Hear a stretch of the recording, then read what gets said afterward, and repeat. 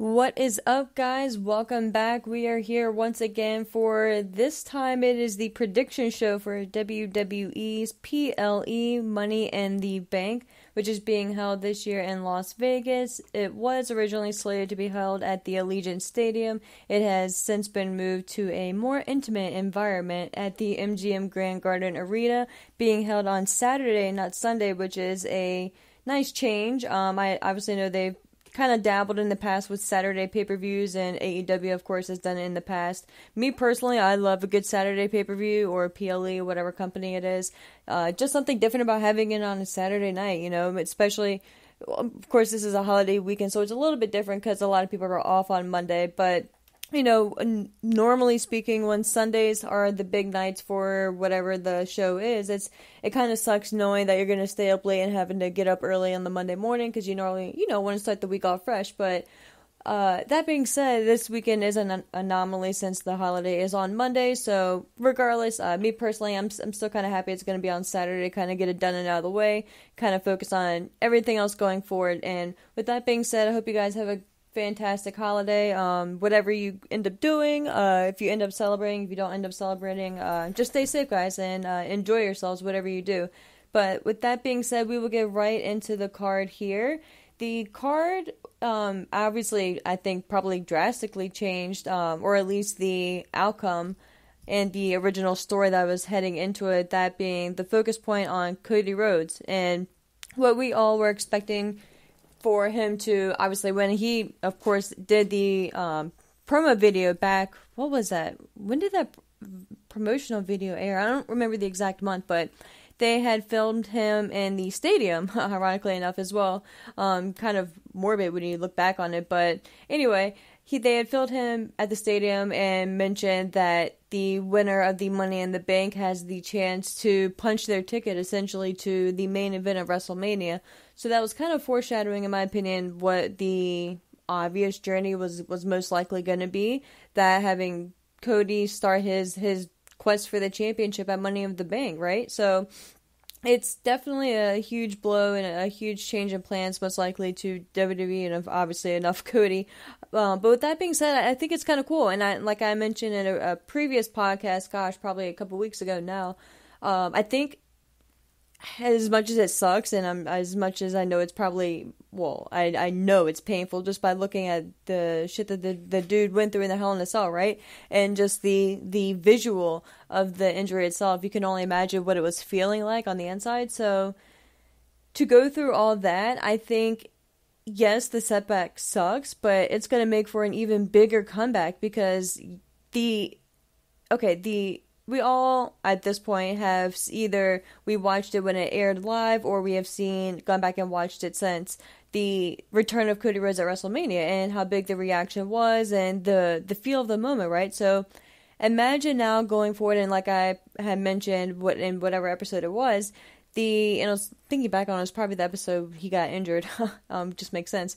But timeline-wise, I think you hold Cody out until the Royal Rumble, obviously, have him make a huge surprise return, and then have that be his start to, and obviously, and ironically enough, pun intended, his road to WrestleMania, right? Which the Royal Rumble is always been that beginning journey, and that first stop to WrestleMania. So it's only fitting for him to make his triumphant return yet again at Royal Rumble, where, well, most likely all your fans there will have it in the back of their mind that most likely Cody Rhodes can return there. And if he does, just imagine the reaction his music is going to get. We thought his pop at WrestleMania was big, and I can only imagine it being probably 5-10 times bigger. And I'd actually be kind of surprised if it wasn't. So that's just kind of my long way of getting to the card, even though I said we're going to get right to it. But in my opinion, it's kind of important because I think that, obviously, like I had mentioned, changed a lot of the direction that WWE was going to be going in.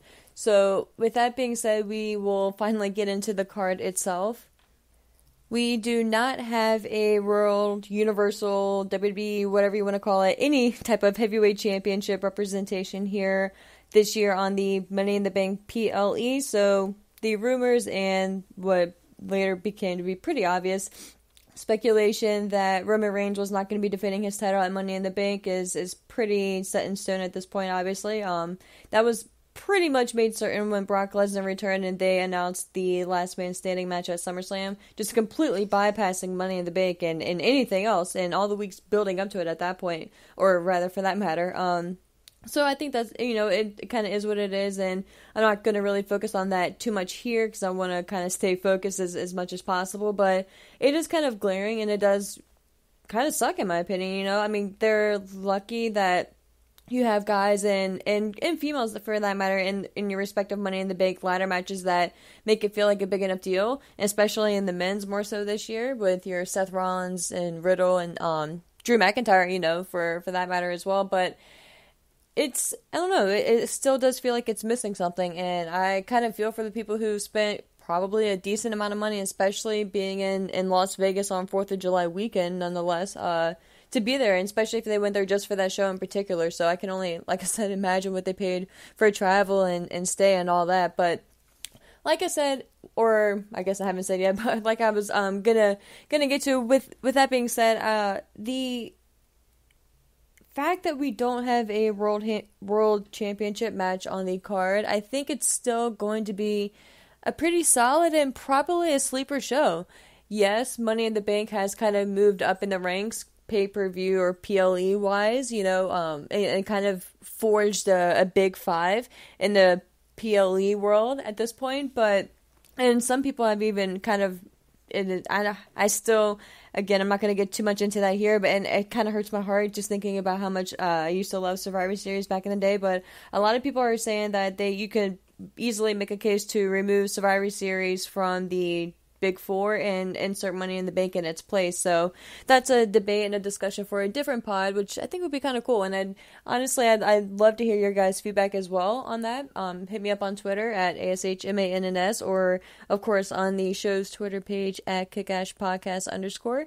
But moving on, I'm going to start not necessarily at the bottom of the card, but just not with the respective ladder matches. So side note, I do think one of the Money in the Bank ladder matches is going to open the show, and I think it'll most likely be the women's. It just kind of makes sense to bookend the show with the matches, and it's kind of similar to Elimination Chamber matches as well. It just kind of makes sense, Nothing really groundbreaking there, but I do think it will be the women's match that will be opening, and then the men's will kind of close out the paper or PLE here. Oh, I was doing so well up until then, but the opening, or the actual first match, I guess, after the Money in the Bank match, which I'll still, even though I think that's going to go on first for the women, like I said, I'll kind of start in a different order and go with the first actual one-on-one match here, and that will be Theory versus Bobby Lashley for the United States Championship. This, I feel like it can either kind of go one or two ways. I feel like this is either going to be match where Bobby Lashley is going to dominate and just kind of run through Theory, as crazy as that sounds with how much hype and push, I guess you could say, that Theory has been getting. But or it can either be that, or I think it's going to be a good 10-15 minute match somewhere in between there, and then at the last second Theory is going to do something grimy and cheat to win and retain his title. So I think it really just depends on what they plan to do with Bobby Lashley going forward, and Theory also, and if they plan on having Theory face John Cena in the near future, and if they want that to be for the U.S. Championship, because, I mean, we all know at this point the terrific run and kind of, I don't not obviously a tournament, but just the challenge, I guess, just to kind of keep it simple, the open challenge that Cena did when he was the U.S. champion, and I know I've talked about that here in the pod as well in the past. It was a great run that he had doing that, and it was just fun. It was something that I personally looked forward to each week seeing, but with that being said, it's actually kind of hard to make it a solid pick here, crazy enough, because a lot of people kind of don't give a shit about this match, or just think it's a throwaway match or a waste or whatever, and that Bobby Lashley should be in the title picture, or just multiple different things and reasons why this match is just looked down upon by a lot of people. But I think this is going to be a good match, like I said, if they at least get enough time. And I think I'm going to have Bobby Lashley win here. I think that, and as I say that, part of me is torn, because I can see you wanting and making a case for Theory to have a long and substantial title reign. But I think with how they're presenting his character right now, and in the sense that he's not really the most serious guy out there, and he's more focused on taking selfies and stuff like that, I think it would be a good story to have him lose the championship to Bobby Lashley here, have John Cena come back in maybe a couple weeks or whatever, as long as it's sometime within the near future, within a month or so. I think you can have John Cena either run into Theory again in the back, or if you just want to be blatantly obvious and have a whole segment with it, you can obviously do it in the ring. But however you want to begin their interaction, and of course, depending on which route you want to go with that also, I think that would be a good crutch and a good maybe foundation for John Cena to kind of start off of, mention how he sees a lot of himself, obviously, in Theory, and it's almost like looking in a mirror in a lot of ways, but he also sees a lot of the things that Cena would probably wish he did differently, and, whatever that, obviously storyline-wise and character-wise, just kind of go from there, whether it's, just take yourself and your job and your role more seriously, not focusing on the selfies and stuff like that, and just kind of play off and just use that. But I think you of course have a lot of different things that you can go and stem off of to start a feud between Theory and Cena, and of course if that even is what they're going to do with John Cena when he is officially making his return, because even though he came back to celebrate his 20th anniversary this past Monday on Raw, he said he doesn't really know when he's going to be back, essentially, but he is going to be back, so we'll see what that ends up looking like. But long story short, and getting back to the match here, I'm going to officially pick Bobby Lashley to win the United States Championship here again. Although it would not surprise me to see Theory retain, but I think right now the better bet is to put the title on Lashley, since you're obviously not doing anything with him right now in the championship and the main event title scene. So Bobby Lashley is someone who does, and again, I stop myself every time, but he's someone who absolutely, I don't even know if needs is the right word either. It's not, but you look at him, and if you look at him and he doesn't have a championship, you question why. And whatever that word is that kind of classifies that and kind of engulfs that, that's what I'm looking for, guys. So help me out with that. But you know what I mean, and hopefully you guys kind of see where I'm coming from with that. But I will move on here next to the Tag Team Championship match. The Usos are your Tag Team Champions, defending against the Street Profits for, of course, the undisputed Tag Team titles, that is. We are almost actually a year into their reign as SmackDown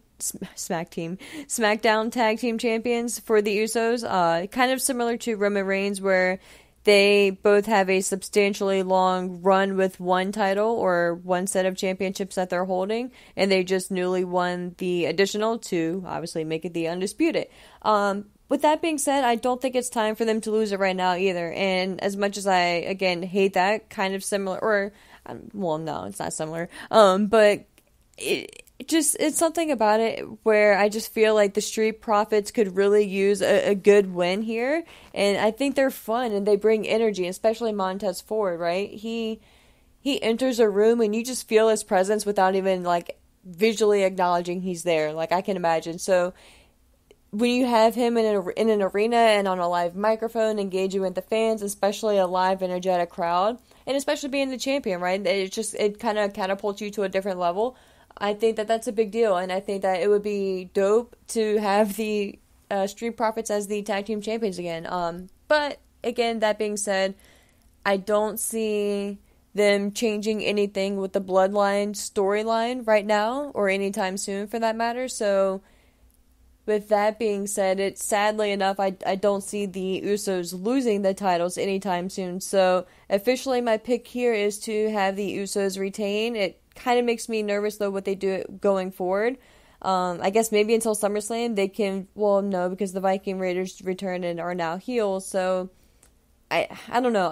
It just sucks because the tag team division isn't deep at all, so it's like, if the Street Profits don't win, like, who do the Usos face against next, right? But then again, when I think the Usos are going to retain, who do they face? It's kind of a catch-22, so I think at this point, it doesn't really matter which team wins because the talent, and I don't want to say the talent pool is lacking because that's definitely not the case, but the options in the tag team division are kind of lacking right now, and it's not due to a lack of talent, it's just due to a lack of character development and storylines and protection. So it's kind of one of those things where it's not any of the wrestlers' fault, obviously, and that's normally the case for a lot of things, but it just sucks, and it kind of makes a lot of things predictable and for a lot of matches. But again, all of that being said, I don't want to discredit what I think is going to be a fantastic match. And I think this is going to be probably 15, 18, 20-minute match. I think we're going to get something special from Montez Ford. I think we're going to get probably the highest frog splash ever. I don't know why, and maybe I'm just like kind of delusional right now, but this feels like a bigger show to me, and maybe it's because it's in Las Vegas, even though it's not in the stadium, but I still feel like it's a pretty big show. I don't think that they have, and the story has been, and the hype going into it has been fine. I think it's probably been like maybe a B- or maybe hovering to like a B, but I feel like there's just something missing, and I don't really know exactly what it is. Maybe it is just that main event match, that main focus point, right? Your championship. So with that being said, I'm not gonna ramble anymore here, or try not to, at least on this match in particular. But officially going with the Usos to retain here. But with that being said, we will move on to Montez Ford's other half, that being the WWE Raw Women's Champion Bianca Belair, defending against Carmella. Of course, it was originally slated to be Rhea Ripley facing off against Belair, but Rhea Ripley is still out. Apparently, it's something teeth related and maybe concussion related. I'm not sure. To be honest, haven't really looked into it too much. I just feel weird like digging for injuries, right? Unless it's something that's been completely obvious. So whatever it is, just shout out to her, and I hope she's doing well. She's one of the women that really, I felt like she was about to get like her time, especially being in the Judgment Day and seeing how they were getting their push in a new direction with Finn Balor being inserted and the pretty much destruction of Edge as the leader of the group. And I thought it was cool that they were all equals as well. And I was hoping maybe even at one point she could kind of forge and maybe be the more dominant one. And maybe if you don't want to call her the leader, just kind of have it more obvious that she's kind of the leader, so to speak, or the guys kind of look towards her. But with that being said, I of course just hope and wish her nothing but the best. But we are getting Carmella in her place, which again, it is what it is. I think this is going to be a fine match, and Bianca Belair and Carmella for that matter too is like a lot of people don't give her enough credit. I'm not saying she's the best women's wrestler out there, right? But she holds her own out in the ring, and I think she does her role really well, and she's consistent. And I think especially since a lot of talent that transitioned from NXT Black and Gold brand, especially, they floundered on the main roster, and a lot of them, again, not to any fault of their own, they just weren't given TV time, they were given a completely revamped character, a different name, or just whatever the situation is, and it just wasn't them, right? I mean, Karrion Kross is a prime example. So to see someone like her transition from NXT to the main roster, she did a complete 180. In my opinion at least, she kind of catapulted and skyrocketed in her respect to a big star and a bigger deal, and she got so much better in the ring. You can tell she was definitely putting in the work to train and get better in ring wise, right? And she just always has that star quality to her, so that was just kind of a given and just kind of something that was already naturally there. But again, look, I'm not even saying like she's one of my favorite wrestlers, but I'm not going to sit here and shit on this match because it's Carmella. I think that's I don't know. I'm not a Carmella hater. And again, I'm not her biggest fan either, but she's fine. She does great work, or she does fine work in the ring. She's made great improvement is what I was trying to say. So I think for no other reason, we shouldn't shit on her. I think you shit on the people who have just remained stagnant, and you can't say that for her. And especially with whatever role that she's been given, she's kind of made the best of it. You know, she was doing that shit with the dance break, her and R-Truth a few years back, and she made it work. You know, they both made it work. So again, I didn't really expect to kind of go on a Carmella like praise fest here, but you know, I gotta give credit where credit is due. So, with that being said, though, I do not think this is her time. I think she is just, sadly, a replacement for Rhea Ripley.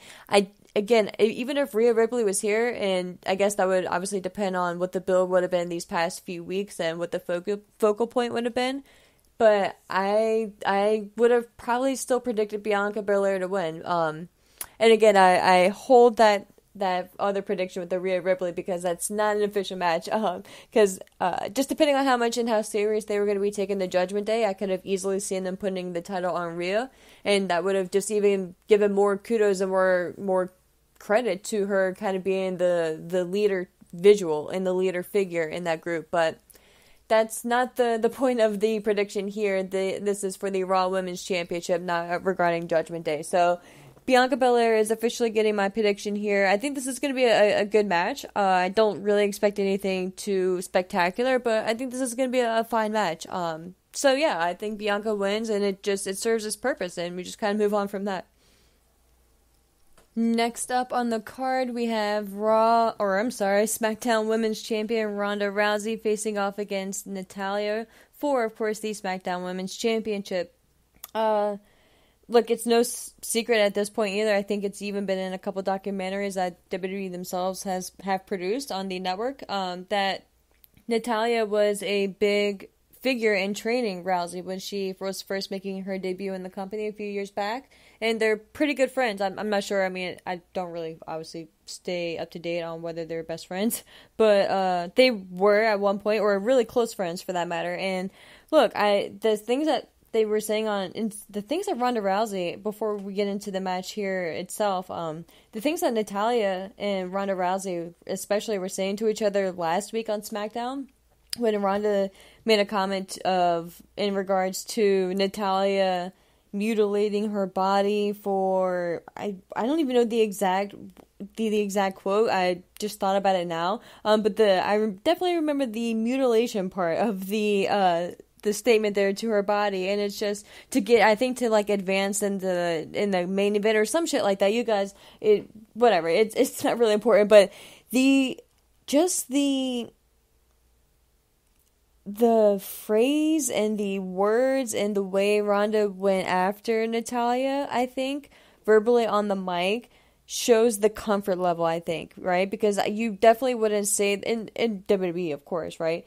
If this was AEW, it may be slightly different, but your talent in WWE are not going to go out on TV and say shit like that about each other, which is kind of personal, obviously, you know, and without it being cleared in advance. So I think that's a big sign that this match is probably going to be good, and it just kind of shows their chemistry and how close they are. Again, this hasn't been the best view, right? I mean, Natalya fucking came out dressed up as Ronda Rousey pushing a baby stroller last week, so this isn't the world's greatest build into this, or feud build into this match itself. So I think it could have been a lot better, but it definitely could have been a lot worse. So I think the main thing that I could see happening here, though, because after this, and unless you have Bayley kind of on deck rather, to kind of come out, I think that, and I'm not saying come out necessarily on Money in the Bank, but within the next couple weeks, I don't think that you really have many other options on the SmackDown brand for Ronda Rousey's opponent going into SummerSlam, so I think you need to start a build here soon, and I think this would be a good way to start it. So my opinion, and maybe it's just me being biased again because I've been waiting for this match for years now, I think that this would be a good way to introduce Shayna Baszler into the fold officially and have this be the beginning of the build to them at SummerSlam. I think it's kind of a layup too, if you think about it. Shayna Baszler is Natalya's tag team partner, and so they've obviously have chemistry. They're obviously tight.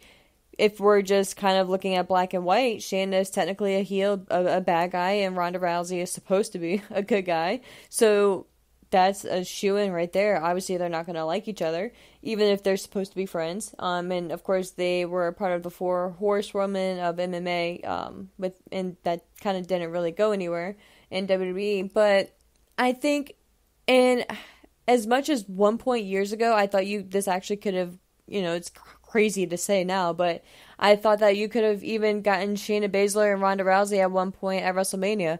But with that being said, I think SummerSlam is just as good, right? It's the number 2 pay-per-view of the year.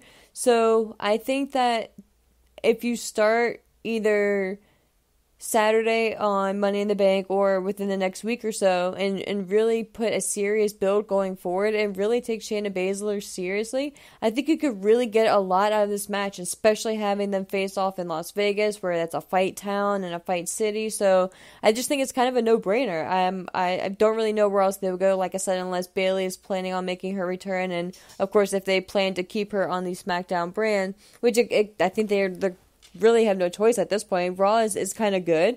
Look, no division is incredibly deep at this point. But I think SmackDown needs Bayley more than Raw needs Bayley at this point. So my official pick here is Ronda Rousey retaining her title, and I think probably what I could see happening and what I would do, even though it's not the best, or what I could see WWE doing, I'll say, is having either Shayna Baszler come down and make her way to the ring with Natalya from the beginning during her entrance, or at some point make, whether she's running down to the ring or just walking down to the ring, if either the referee is down or just she just decides to randomly walk down to the ring. I think that Shayna is going to try to interfere, and it's going to backfire. And I think that's going to cost Natalya the match. I think that sets the kind of wedge between them as a tag team, so you kind of don't have to worry or focus on the tag team. And God, I mean, we haven't even heard anything else about the women's tag team titles since we're supposed to get a tournament to crown the new women's tag team champions. And again, I am not bitching or complaining about not having women's tag team champions. I don't think we need them. I'm completely happy with them being on the back burner and possibly not returning. So my opinion there. But wrapping it up for this match in particular, officially again, Ronda Rousey is my pick to win here. I think this is going to be either the start to the build between Shayna Baszler and Ronda Rousey, either at Money in the Bank itself or within the next couple weeks going forward. Moving on here, guys, we have the next match on the card being the women's Money in the Bank ladder match. The participants, of course, are Lacey Evans, who recently made her return and has already had about as many character turns as the Big Show. I was going to say something else, but we'll keep it at that. Lacey Evans versus Alexa Bliss versus Liv Morgan versus Raquel Rodriguez versus Asuka versus Shotzi, and, of course, versus Becky Lynch. Whew. This one is, both ladder matches are a little hard to predict, in my opinion. I think you can go a lot of different directions, and I think that's why it makes it so hard to predict, which is a good thing, and kudos to WWE for not making it blatantly obvious who they're going to choose.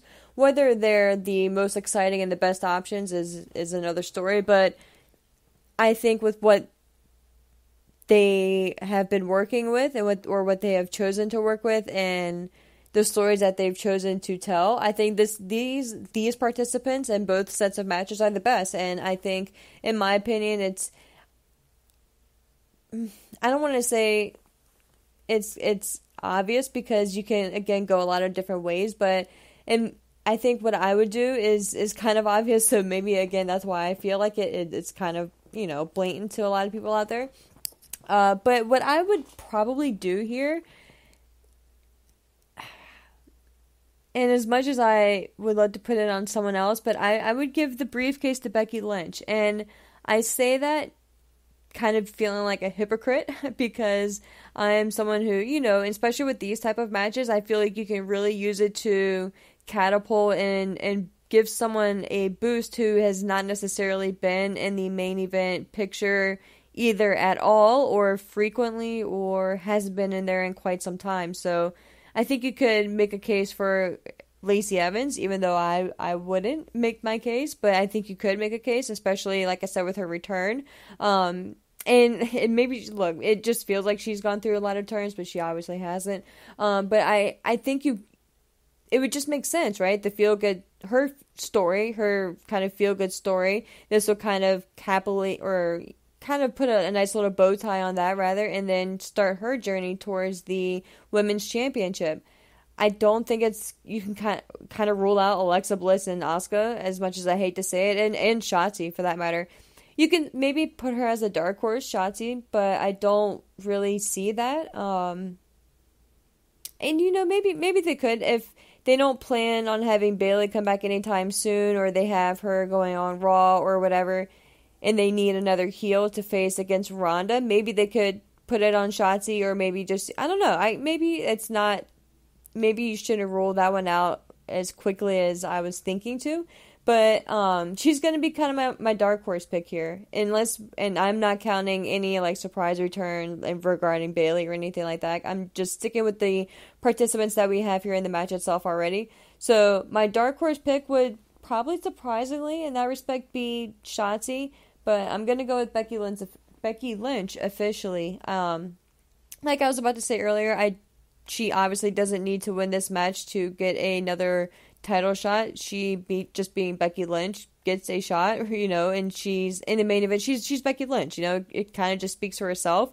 But I think why you give her the briefcase is a better reason and a better focus point than anything else, because I think she can kind of go the Seth Rollins version of the crazy heel, where she's just kind of obsessed, and she's just obsessed with getting back to where she feels that she's rightfully deserves, and that's her championship and in the main event title picture and the main event scene and headlining pay-per-views and being on the posters and all that shit. So I think that's why I would put my money on Becky Lynch to win the Money in the Bank briefcase here. And I think you could draw it out. And I think that's going to be the best part about it. Having her come out and have her obnoxious character now come out and torment poor Bianca Belair. And just kind of tease cashing in just to kind of get in the head and drive Bianca Belair crazy to where she just offers to put up the championship. I don't know. I think you could go a lot of different routes with that. So I am officially going to pick Becky Lynch here, but my dark horse pick is Shotzi.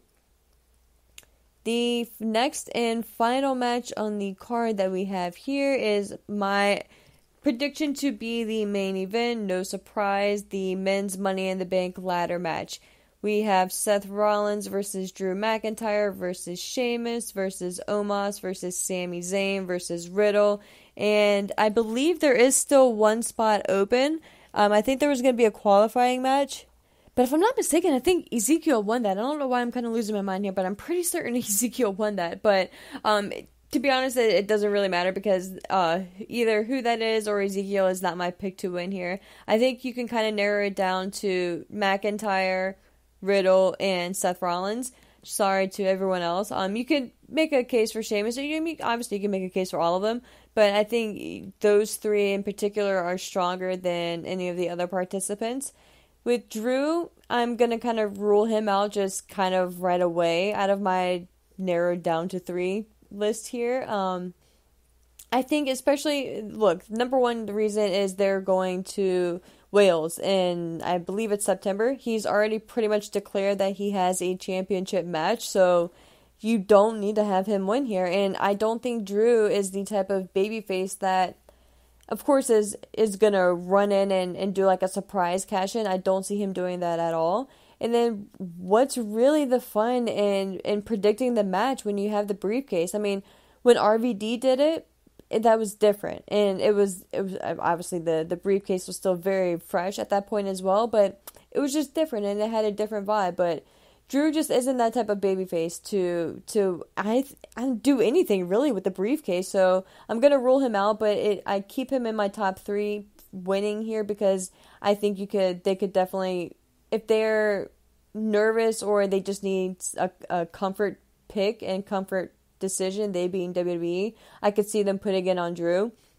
Where I kind of get torn is maybe oddly enough between Rollins and Sami Zayn. And for 2 very different reasons. I And it's crazy because Sami Zayn is just Sami Zayn, and he's just so amazing. But I say that because you know he's not going to win the championship, even if he cashes in the briefcase itself. But the main reason he wants to win the briefcase is to protect the bloodline and to protect Roman Reigns. He's an honorary Uso, right? So of course he's gonna want to protect his bloodline, his familia. So. I don't know why I spoke Spanish there. They're not Spanish. I do know why. Side note and real life talk. I've been working on my Spanish and I'm working on learning Espanol, and I've been trying to use it more at work. We have a lot of Spanish speakers who come into my place of business, so I've been trying to learn Spanish a lot, and I've been using Duolingo. So shout out to them. They should sponsor the show. But I've been using that a lot lately, and I've just been randomly using Spanish words. So that's kind of like not really fun fact because you guys probably don't care, but just a little tidbit for you. So if you guys randomly hear Spanish words, that's why, and I don't mean it for any other reason. It's just me just randomly saying and incorporating my real life just self into the podcast here. But moving on and back to the show and to the more importantly the main event here, I think as much as you can and as much fun as it would be to have the briefcase on Sami, I think Seth Rollins needs it more. I think Seth Rollins went through a lot, losing three times in a row to Cody Rhodes. Say that 5 times fast. But I think that Seth needs this, and I think Seth is going to be fantastic with the briefcase, kind of like your Becky Lynch, but just amped up by like 1,000 with how obnoxious he is. I mean, the laugh alone, carrying the briefcase, it's kind of a visual that I can already picture. So do I see him winning and cashing in at SummerSlam like they're pretty much insinuating and blatantly calling out at this point? No, I don't. I think it's all hype, and especially for him, I think he's going to want to work everyone up and get Roman and Brock worried that he is going to cash in, and then he doesn't, or he even goes as far to come out and tease that he's going to, and then just makes his way to the back. I don't know, I probably wouldn't go that far, but again, it's Seth, because then it would be like, well, if they were down, for instance, then why wouldn't he do that and just steal the victory? So it gets kind of dicey when you get that close, but Seth's character is just perfect for the Money in the Bank briefcase. I think it's just kind of, and that's why it was so hard for me to choose between him and Zayn, because they're both kind of obnoxious in their own different ways and their own reasoning. So Sami, I could see winning it and using it to protect Roman, and then Seth, I can see winning it and using it to torment Roman and to just torment everyone. And I think that, I don't know, cashing in, I'm going to hold off on getting too deep into that right now, but I just, for the record, right, at least as of right now, as of this recording on the prediction show, if Seth Rollins does win, I don't see him cashing in at SummerSlam, and if he does, I think as much as poetic as it would be as well,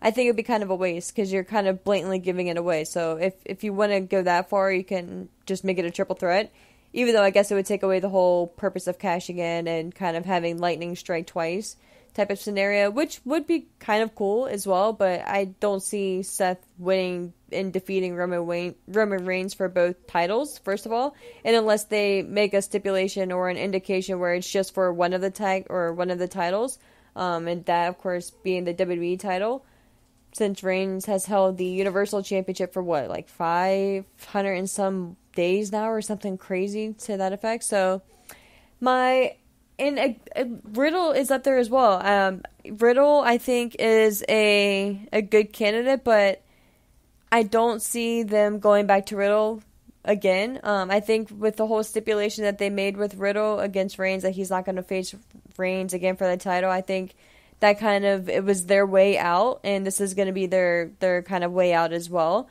and just kind of like solidifying that at least. I mean, and you could make a case on the flip side as well that since they made that stipulation, he had to do what he had to do to get a shot at the heavyweight championship again. So he went through hell, and that being the ladder match, to win his opportunity and his chance to face the championship, and rightfully so. And it can't be denied because he has a contract. So you can definitely make a good case for a Riddle there. but I don't think it's as fun. And I think with Riddle, kind of maybe to a lesser effect of Drew McIntyre, with Riddle's version as a babyface, you don't want him to really go that route. Because I see him, as long as he maintains his babyface character, I think that you want him to be the good guy, like the clear-cut good guy, as ironic as that may be for a lot of different reasons. And again, to me, calling your match just really isn't that exciting, because what difference is that than just challenging the champion at a random pay-per-view during the year, right? Or a random PLE during the year. So that's why I don't really just want a babyface to win for that reason alone. So I'm officially going to go, and God, as much fun as it would be to see Zayn win the briefcase, my money here is going to be on Rollins. I think that they can really get a lot out of Rollins being the briefcase holder, and they can definitely drag it out as well, and I think they should, of course, past SummerSlam.